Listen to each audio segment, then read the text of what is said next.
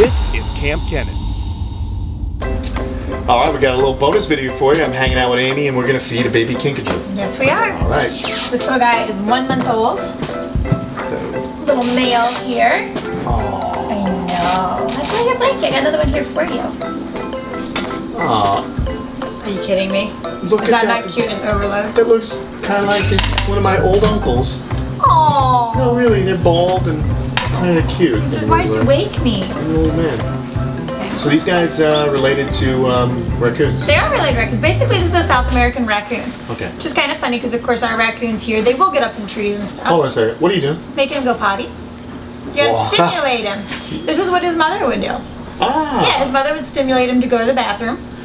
So before I feed him, every time before I feed him, I stimulate him, make sure to get him to go to the bathroom. And why would you stimulate, like why does he have to go to the bathroom before he eats? Well, for him, they usually just eat better, kind of like emptying out to fill back up again. Makes sense. You know, kind of just helps him kind of wake up a little softer and everything, gets him, he knows what's coming next, food's coming next, so he's more willing to take the bottle. So, yeah. What about these guys as pets? I mean, what's the scoop with them? Is this how this animal came to you guys? This guy came to us because somebody had a pair that bred, and which obviously we don't recommend, because what happened is in the environment the parents were in, they actually started to neglect the baby. So we ended up with the baby because the parents weren't taking care of it. Okay. And these guys here as a pet, I mean, they're very arboreal, so they live up in the trees, and they're a wild animal. I mean, if you've ever come in contact here in Florida with a raccoon, they're not exactly the most greeting creature, you know, they're not terribly welcoming to you. So these guys have a lot of capabilities similar to those of monkeys. Really? Yeah, they have prehensile tails? They have a prehensile tail, they're very good climbers and everything. There we go. Good job, kid.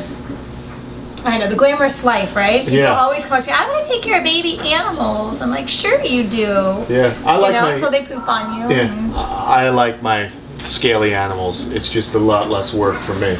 Well, but they're endearing. Considering bottles about every 3 hours. No way. Yeah, that's why I look so tired all the time. Oh my god. Yes, all right. So we got a bottle. Yeah, we got his little bottle But here. it's in hot water now. Yeah. You have to keep it as warm as the mother. Is that what you're trying to do? Try to warm it up, and of course you don't want to zap in the microwave or anything because that can take nutrients out of it. So you do the old-fashioned double boiler method. All right. And I always measure out how much I've got in there, so just under 1.5 ounces. And it usually takes about a ½ ounce of eating.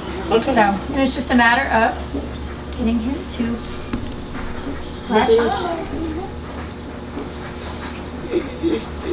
What's it called, Greg? It's just that little teat. It's just sucking on the teat of the thing. Yep.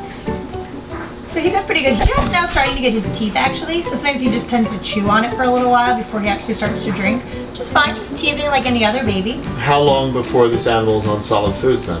We've got a couple more weeks to go still before we're on solid foods again. And plus, just for the making sure the nutrients are all proper, you want to keep the formula, you know, introduced into the diet for quite a while here, till he's at least a few months old. So how much does he drink? Usually about ½ ounce. Okay. Yeah, so you can imagine, tiny little amount, but just a tiny little guy. And then he's just going to go back into the warmed incubator? Yep, he'll go back in the incubator. These guys being from South America, they're used to warm tropical environments, so we actually keep the incubator right around 93 degrees. Wow. Yeah, so it seems to work best for him. So I try to keep him in there as much as possible. They're nocturnal. So during the day like this, he's very, very lazy. But like this evening when we do nighttime bottles and stuff, he's much more active, and you can see he's starting to learn how to kind of hold himself up and climb a little bit. Nice. And then long term, what's going to happen with this guy? Long term, this guy will be an educational ambassador for the species. You know, teaching people why they don't make good pets, and teaching people about the differences between the animals that we have here in Florida versus other environments. Very cool. Well, there you have a little bonus video, guys. So we're going to continue to feed this cute little varmint, and we'll see you next week with another bonus. Thanks again.